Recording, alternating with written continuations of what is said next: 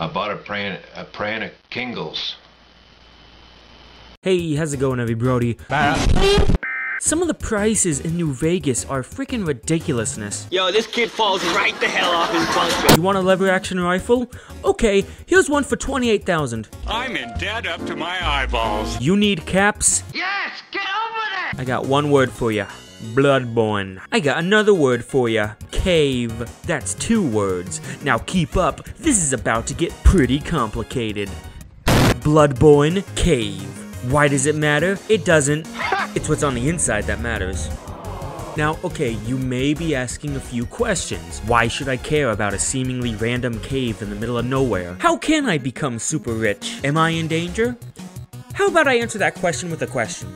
Who wants to make $9,000 cash? Now, if that sounds like something that you would like, well then just head east of Vegas until you come across a cave. Don't worry, you'll know if you found the right one, as there's like half a dozen Night Stalkers outside, probably fighting a gecko. Don't like Night Stalkers?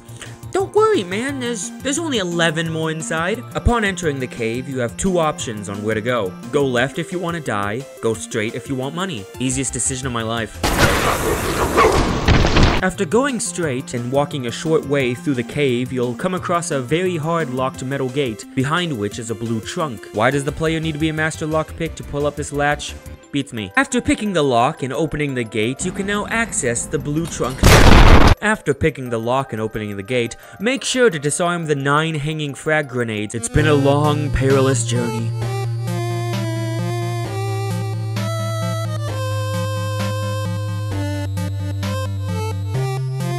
Well, actually, it's been pretty short, and all you did was kill a couple dogs. You monster, but you're finally able to claim your prize. Oh, well, by the way, I hope you aren't scared of being rich, because you are now the proud owner of 7,000 caps, $120 in NCR currency, and 55 Legion Denarius.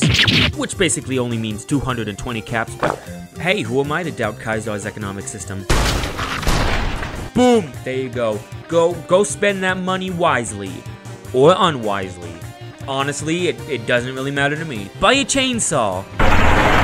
Inject technology into your body. Nanomachine, son. Or just bend the casinos of New Vegas to your will. Unless you lose all the money.